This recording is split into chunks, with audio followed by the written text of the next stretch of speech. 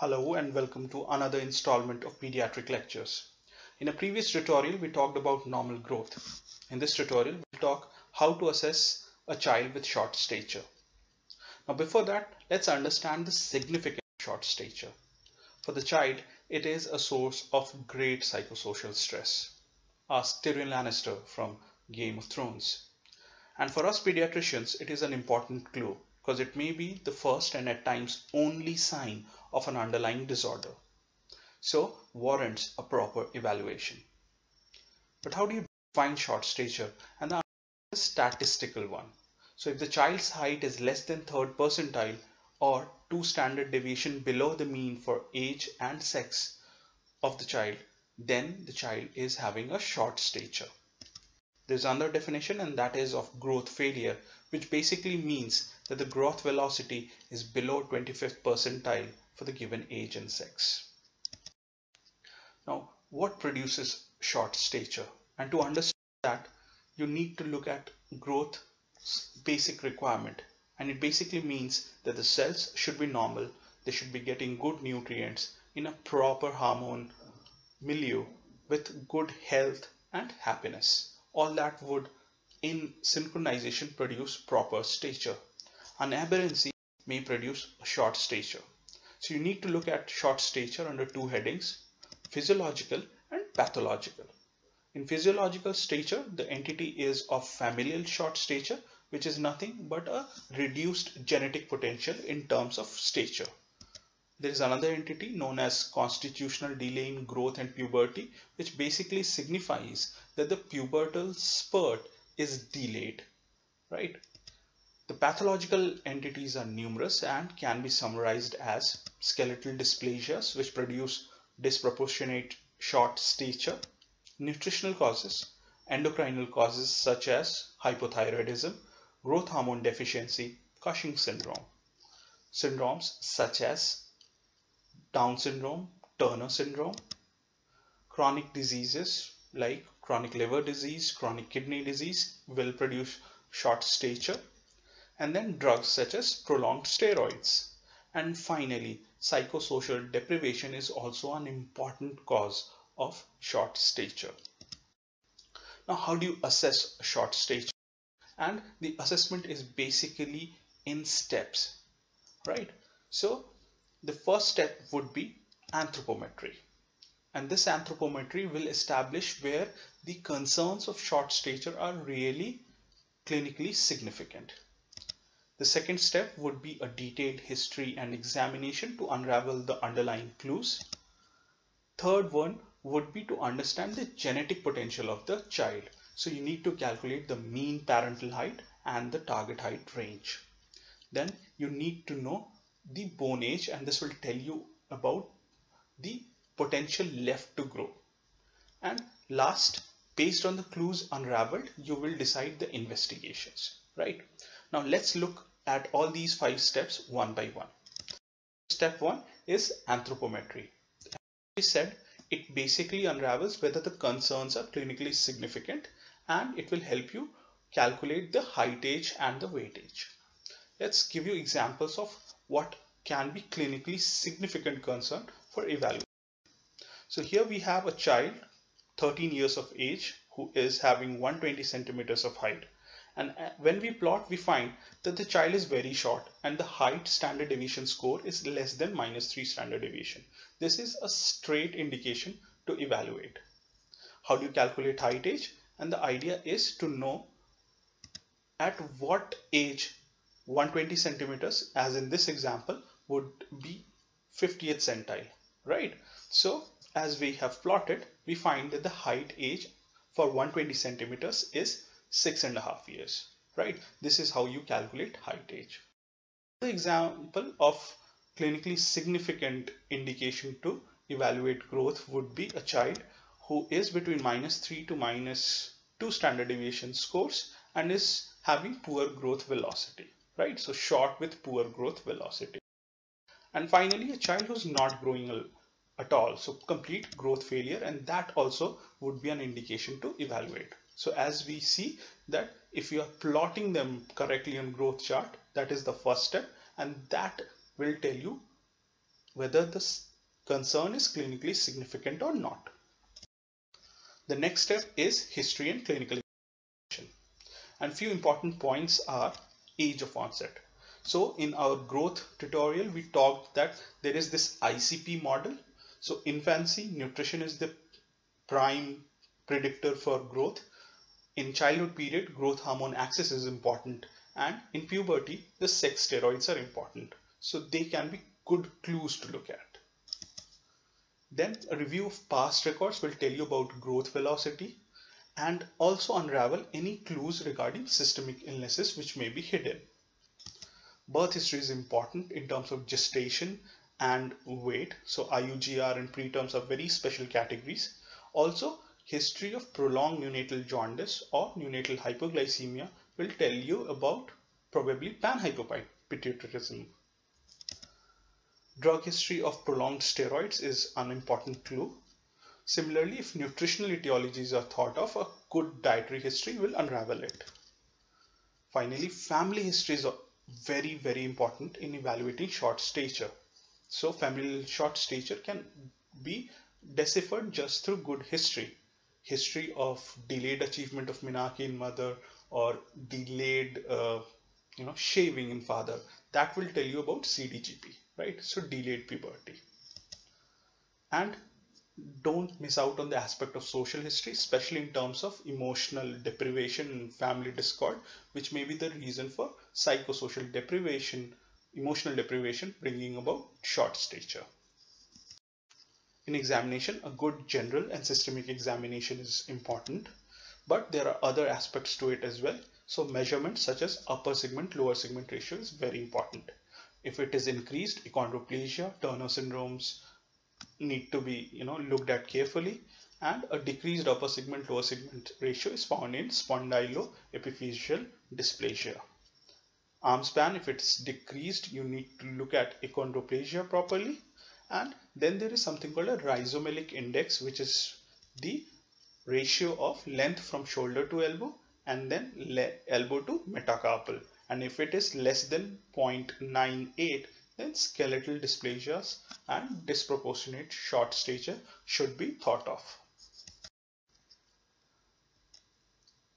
And as you examine, you'll find that there are set clues. So if you are having disproportionate short stature in your examination finding, you should be thinking of skeletal dysplasia. So typical dysmorphism, and you can associate them to certain syndromes. Signs of micronutrient deficiencies, wasting will point towards nutritional etiology. Obesity, maxillary hypoplasia, micropenis, other midline deformities would point towards growth hormone deficiencies. And in hypothyroidism, you find core species and intellectual disabilities. There can be multiple similar set pieces, but the idea is to corroborate the findings, put them together, and then think of an etiology. While we are on examination, sexual maturity rating or Tanner staging is very important. In boys, it is done in terms of the penile length, the pattern of pubic hair, and the testicular volume. And in females, it's done in terms of the breast growth and the pubic hair pattern. And the grades are 1 to 5. The importance of SMR lies in the fact that in boys, the pubertal spurt starts at around 4 ml of testicular volume and is at its peak at around 10 ml of testicular volume. While in girls, the peak growth velocity is just prior to attainment of menarche, right? So through SMR, you'd be able to predict whether the pubertal spurt has happened or not. Puberty is delayed in CDGP, hypopituitarism, and Turner syndrome, and that is sort of important to remember when you are evaluating short stature. The third step, as we discussed, is the calculation of the mean parental height or the target height. And these are the formulas. So basically, it's an average of mother and father's height, and you add 6.5 centimeters or 13 divided by 2 for males, and for females, you'd subtract minus 6.5 centimeters from the average of father and mother's height. Where does this 13 come from? It basically is the average difference in height of a male and a female, right? And once you have calculated mean parental height, you add 6 centimeters and subtract 6 centimeters, and that would be the target height range for the given individual. And you plot this mean parental height at 18 years of age to give a prediction of the targeted height that the child will achieve following its genetic potential, right? So if it becomes a bit confusing, let's exemplify it. So we have this child who is around 108 centimeters at 8 years of age, which as you see is less than -3 standard deviation score. But what we find also is the fact that the father's height is 150 centimeters and mother's height is 142 centimeters. So we already know that probably the genetic potential is less. So if you calculate the mean parental height, it would come to 152.5 centimeters, right? And the target range obviously will be +6, so 158.5 centimeters, and -6, 146.5 centimeters. So this is the range in which this particular child should be if he follows his genetic potential. And if we draw a curve parallel to the nearest z-score curve, we find that actually this child is following his genetic potential, right? So all we need to do in this child is to follow the child, and no more investigations would be warranted, right? So that is the importance of calculating the target height and the mean parental height. The fourth step is bone age. It basically tells you about the skeletal maturity. It correlates with the sexual maturity ratings, and therefore speaks of the remaining growth potential and can be used to predict the adult height, right? The ways to do it is through a Tanner-Whitehouse scale or a Grulich-Piley scales, which are basically an album in which there are photographs of left wrist AP view x-rays, and you compare the given x-ray with that album to assess the bone age. Now there are different kinds of age that we have talked about as we have gone through this tutorial. So bone age, height age, chronological age, and weight age, right? So an interrelationship between these different terms also gives you good clues. So if you have a child whose bone age is corresponding to his chronological age, but the height is less than that, right? Then you should be thinking of familial short stature. CDGP on the other hand will have a bone age which is equal to the height age, but definitely less than the chronological age. That is to say that the bone age is delayed. In nutritional entities, the weight is affected severely. Height age is less than the bone age and less than the chronological age as well. Whereas in endocrinal entities, bone age suffers the most and is less than the height age, which in turn is less than the chronological age. And this assessment gives you good clues. Finally, step 5, and that is of investigations. And you can look at the investigations in two levels.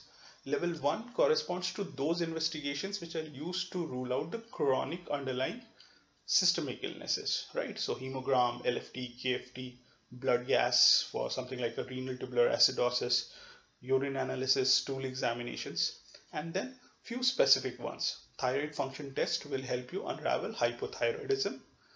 Anti-tissue transglutaminase antibodies are good screening tests for celiac disease, which may present as isolated short stature without any intestinal manifestations, and therefore is recommended to be included in the level 1 of investigations. If you're dealing with a girl child with short stature, karyotyping and pelvic ultrasound is indicated to rule out something like a Turner syndrome.